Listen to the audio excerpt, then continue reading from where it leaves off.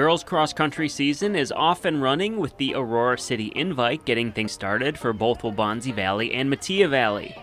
Marmion Academy is the host site for the meet this year, with West and East Aurora, Rosary, Aurora Central Catholic, and Aurora Christian also competing. A beautiful Saturday morning for running as the starter's pistol starts things off.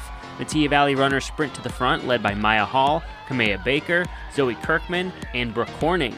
Waubonsie Valley sophomore Lily Bayback and teammates Lindsay Matthews, Anna Riggs, Hannah Nabik, Emily Galvez, Greta Salmon, Marissa Martin, and Carmen Solis are among the Warriors runners. In the first mile, Kirkman, Baker, and Hall, just ahead of Bayback, and Isabella Orozco from Aurora Central Catholic, and Melanie Alfaro from East Aurora. Further back, we see West Aurora runner Abby Hauser, Brooke Horning and Shreya Pingle from Metea as well, along with the big pack from ACC and Rosary runners Vivian Weiler, Chiara Sertz, and Natalie Getsch. Into the second half of the race, and Lily Bayback has pulled ahead with Hall and Baker along with Orozco near the front, and Zoe Kirkman just a little further back. At the finish line, Lily Bayback takes the win for Waubonsie Valley with a time of 20 minutes and 2 seconds. Orozco just edges Maya Hall for second place. However, Metea Valley takes the Aurora City Invite team win with 5 runners in the top 28. Rosary finishes in second place and West Aurora in third, while Waubonsie Valley takes 4th as a team. I think our team definitely did really well. We've had a really good summer. We've got a lot of girls out in training, and we had a really good pack going, which is really exciting. It's always better when your teammates are kind of close together, and they just kind of pulled me along because I knew they were there. I'm really thankful for my pack.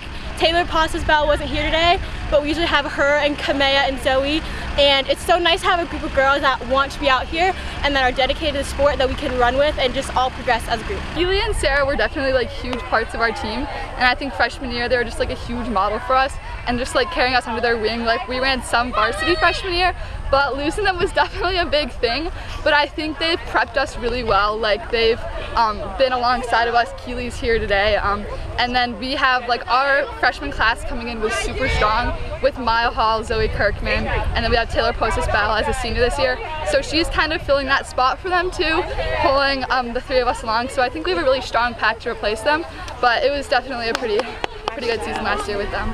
I didn't feel the greatest today, but I think it was a really good first starting point of the season.